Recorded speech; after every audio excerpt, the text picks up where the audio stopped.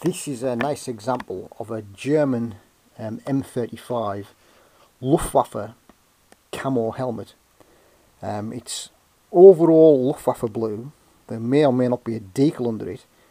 It's got all this surface rust, but it's got over the blue an irregular tan camo colour, and it retains the original wire for the foliage to go on it, camo wire, and it's got the original strap still in place. It's been over that pig for years, and it's dried solid in place, so there's no getting that strap off and having it dangle like a normal strap. It's got the liner, it's got everything in it. This is how genuine German helmets really should be. It's overall Luftwaffe blue. We'll be able to see that from the inside, but where it's got, you see, it's got surface rust in places, but underneath the rusted areas you can see that, if we look at, that's a patch of Luftwaffe blue, okay, but if we come this way, you see there's a line that goes up there. See that line? Well, that is tan paint.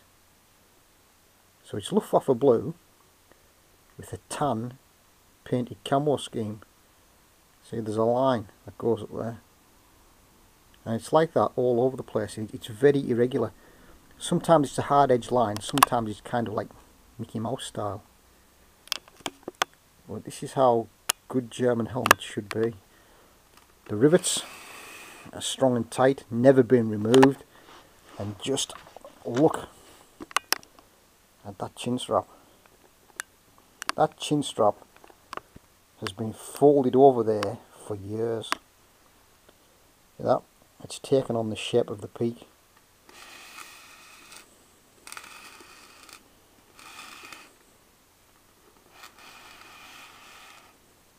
Well, there's no way that chin strap can be unfastened and it brought back over the peak. And again we have the blue lufty paint and the edge of tan paintwork. And again there's a big section of lufty blue paint there. And this area that looks like rust, well, if you come down here, there's an kind of an arch there, look, and there's an edge that goes all the way up here, and there's a kind of edge that goes up here. So all of this kind of patch here is tan paint, and it has some kind of material in the paint to give it a rough texture.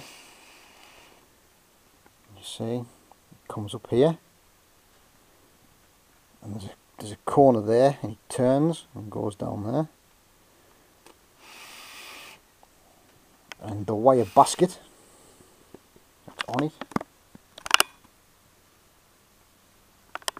it's kind of hooked over the bottom there, and we'll see when we turn it upside down. It's fixed to it.